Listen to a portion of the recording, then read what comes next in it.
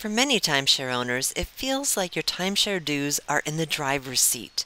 They drive you to go to work so you can pay them off every year. The irony is, you're so busy working, you may not find time to take a vacation. And those dues just keep coming year after year, and it can be upsetting to realize you're paying for something you may not even be using. But let me ask you this. Would you like to be in the driver's seat? Are you ready to put those dues to work for you so your timeshare not only pays for itself, but makes you a profit year after year? If so, then let me show you how this works. I look at my timeshare like an investment. If I consider my dues as the amount of money I'm investing each year, I want to know how much of a return I'm getting on my money. And I can measure this as a dollar amount or as a percent return on my investment, or what investors refer to as ROI, return on investment. Here's the simple formula to use. Just enter your numbers to see how well your timeshare investment is performing, where income is the amount of rental income you make from each booking when you rent it to a guest, and expense is the amount of money it took to control that booking. For example, I pay $1,000 in timeshare dues each year. Some call them membership fees or HOA fees, but it's whatever amount you have to pay each year, not including any loan payments you may still be making. And in exchange, the timeshare gives me 7 nights. Ironically, this is what the timeshare refers to as my free week, which just means I don't have to pay any more money when I try to book it. And if I rent my free week for $250 per night, now I've made $1,750, which means I've gotten my initial $1,000 investment back, plus I'm left with some extra spending money. That's a win-win in my book because now my timeshare is free and paying for itself. And if I want to measure my income in terms of ROI, it's a 75% return on my investment. Now my timeshare is working for me and not the other way around. And think about this. Where else can you get this kind of return on your investments? I mean, a CD with the bank is paying less than 1% annually, right? And if you invest in a mutual fund, annual returns average out to about 12%. So when you make a 75% return on your timeshare in a week, now you can see why I say that your timeshare may be the best investment you've ever made. But that's not all. Renting your free week is just the beginning.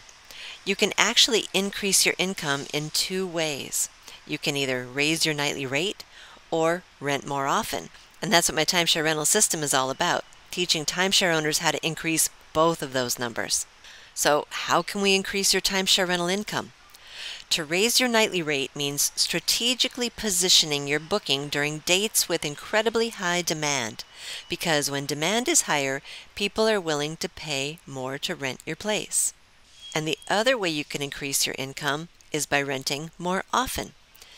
And you may be saying, but Sue, I only get 7 nights per year. After I've used them up, that's it. But the truth is, you have access to more inventory than you may realize. See, after I've used my free week, my timeshare wants me to keep coming back and booking more trips. And I can book as many of these bonus nights as I want for an incredibly affordable nightly rate. And by that I mean less than $100 per night. And that's where the unlimited upside potential comes in. What many timeshare owners aren't aware of is that once you're an owner and you have your foot in the door, then the timeshare wants you to keep coming back so they have other programs you can access. And if those programs allow you to transfer a reservation into the name of a guest, then you have everything you need to grow and scale your timeshare rental system.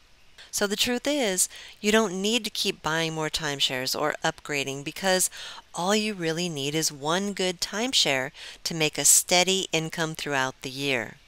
And you've probably heard the phrase, no risk, no reward, right? Well, on the investment spectrum, timeshares are actually the least risky and have the highest steady returns. So how do we lower the risk and increase our income?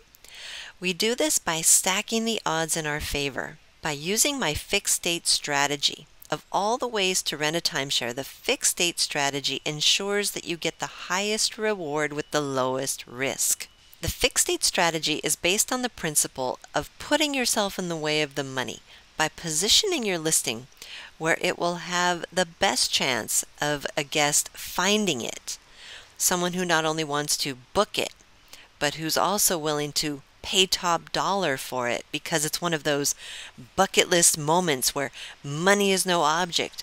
And when you do this right, there is so much demand and competition among the guests that want to stay at your timeshare that it gives you an unfair advantage for getting your timeshare booked practically 100% of the time. So, how does this strategy eliminate risk and increase returns? Well, it eliminates the risk of no one finding your listing by posting it on Airbnb, because if guests can't find it, they can't book it. There are many websites out there to post a timeshare for rent, but the best one that I've found is Airbnb, hands down. It also eliminates the risk of the timeshare not having the dates available by booking the dates with the timeshare first. Now, why is this important? Because we know that the biggest problem is when you try to book dates with the timeshare and they usually aren't available. It's competitive, right? And if you can't control and book the timeshare's inventory, you can't rent it out. So the only way to ensure that the dates are available when you rent them to a guest is to book them with the timeshare first and lock them in. And it eliminates the risk of trying to compete on price with those big online travel agencies by targeting a specific guest who's going to this bucket list event and they're willing to pay higher nightly rates. Because if you try to compete on price, you can't make a profit. But if you underpromise and overdeliver, you can charge a higher nightly rate based on the value you're delivering to your ideal guest. And then the sky is the limit. And once you've gone through the entire 4-phase timeshare rental process at least one time, then you'll be ready to scale your timeshare rental system. And the beauty of my fixed date strategy is that it allows you to scale a timeshare rental system without getting flagged for commercial use, because your bookings are so laser focused that you stay under the timeshare's radar. Plus, after you've gone through the entire process once, you'll not only know what questions to ask, but where to find the answers and what to do with that information once you understand its implications. So now you can apply these same principles to all the other programs that the timeshare gives you access to. And when you learn how to navigate your timeshare's rules, you can name your price using my timeshare ROI calculator. So if you're ready to turn your timeshare into an income-producing asset, then the first thing you need to do is get that first booking under your belt so you can understand the process, make some money with your timeshare, prove to yourself that this works, and then you'll be ready to scale. And if you'd like some help with that, just click the link in the description below to learn more. This is Sue Oyuela wishing you all the best and timeshare rental success. Bye for now.